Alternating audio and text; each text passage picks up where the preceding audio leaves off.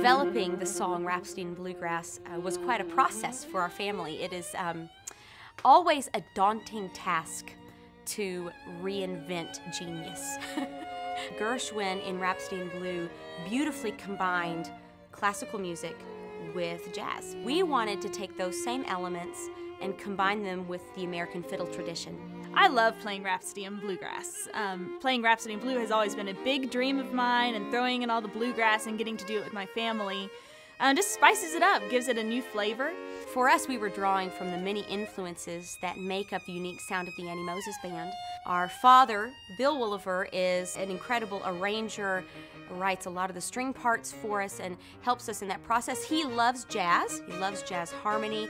Our mother really loves Americana. She grew up on old-time gospel, mountain music.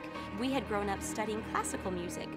And so really all of those colors created Rhapsody in Bluegrass.